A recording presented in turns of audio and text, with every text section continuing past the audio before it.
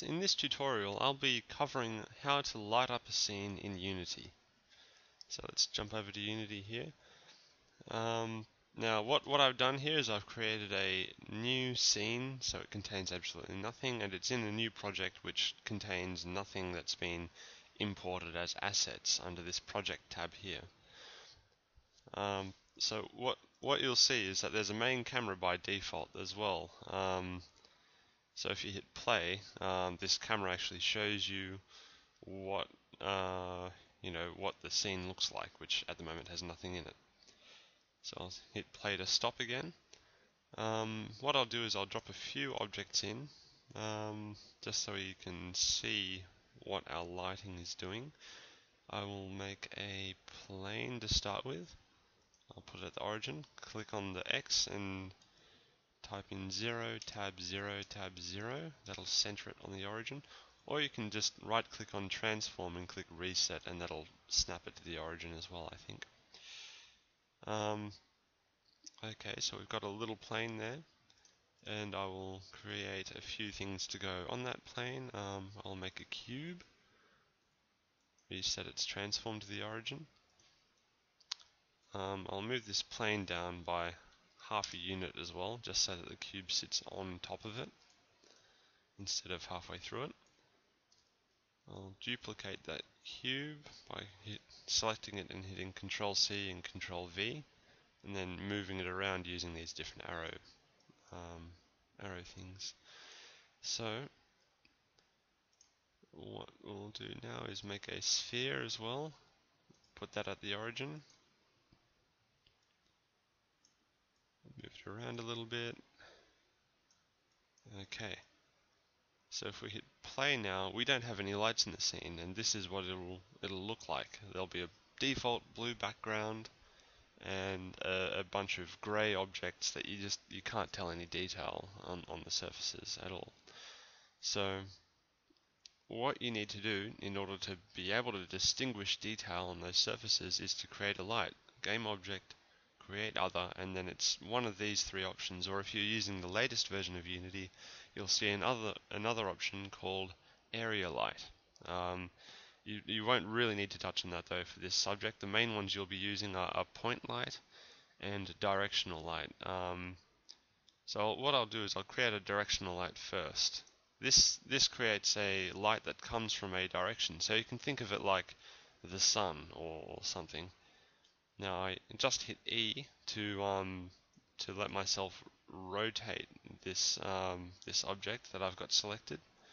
Alternatively, you can just click this button up here to rotate the object, and then you can click and drag these little colored circles, these gizmos, to control the angle that this light points at the scene. Some other controls that you can toy with are the intensity of the light. You can make it very washed out by making the intensity some value above 1, or you can make it a softer light, dragging it down to a value that's less than 1 as well. You can also play with the color. This applies to every single light, so you can make a nice sort of afternoon glow by making it orange or something like that. So that's a directional light, and it applies to absolutely everything in the scene. And if you've got a pro version of Unity as well, you can select a directional light and set its shadows to actually be cast. So you see these objects now have some nice kind of blocky shadows coming out of them. If I up the quality settings, you'll see here that the shadows get a little bit more detailed or a little less detailed, and you get various kinds of artifacting on the surfaces and stuff if you reduce the quality. Okay, but you need Unity Pro for that to work. So I'd recommend saving that until like the last month before your final assignment's due, because the Pro trial only lasts 1 month. Now what I'll show you is how to make a point light, or how to use it as well. Game object, create other point light, and I'll center this at the origin again. Right click, reset, and I'll hit W to let me click and drag to move it around using these arrows. So the first thing you'll probably notice is that that's a very, very bright light to start with, and by default Unity makes it a very bright light. So what you can do is you can change the range of this light. There's two ways you can control it. There's one which is up in this inspector tab here. You can manually enter a number there, like, I don't know, 5 or something, and that'll make the radius of this light 5 meters. So it'll be, you know, as bright as it can be, intensity 1 at this center point, and then it'll fall off until it gets to this outer radius, at which point the brightness will be 0.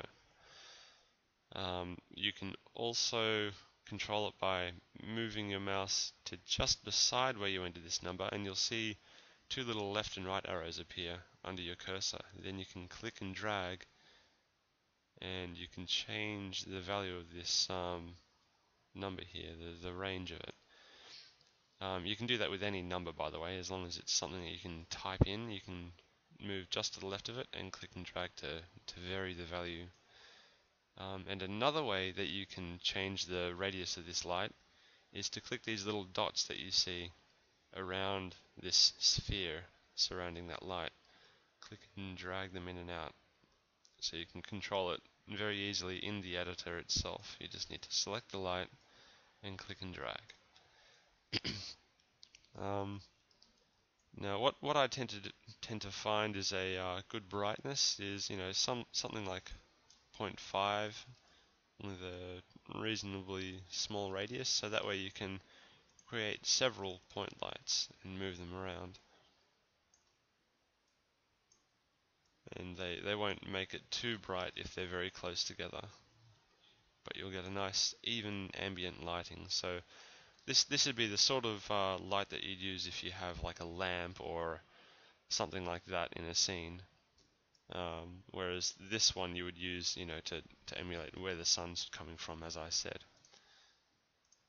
I guess the last light to cover is a spotlight. Game object, create other spotlight. This one can be used if you want to make, say, a street lamp or something like that that focuses on a very specific location. Or you can even use it, attach it to a certain kind of character controller, which is something I'll cover in a later video, and you can use it as a torch, the kind that you'd see in games like Left 4 Dead or the Half-Life series very easily. So what you'll see is this points, it creates a cone shape that points in the direction of this blue axis. So what it does as well is you can create you can control the radius of this by clicking and dragging these little dots as well, and this center dot here lets you control how far this torch light shows up in the scene.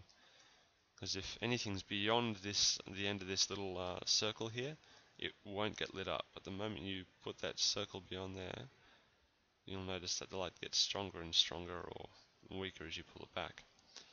So that's a good way to control the fall off of the brightness of this particular kind of light. And you can rotate it to, you know, point it down, then pull it up, and you can expand it out, make it a bit softer, and you can just like all the other lights as well, you can change the color and that sort of thing. So yeah, that covers the main kinds of lights in Unity that you'll probably think of using. Like I said, this cone light, the spotlight, you won't really need to use for the most part. The main two you're going to be using will be a directional light and a few point lights to give some nice ambient touches to the scene.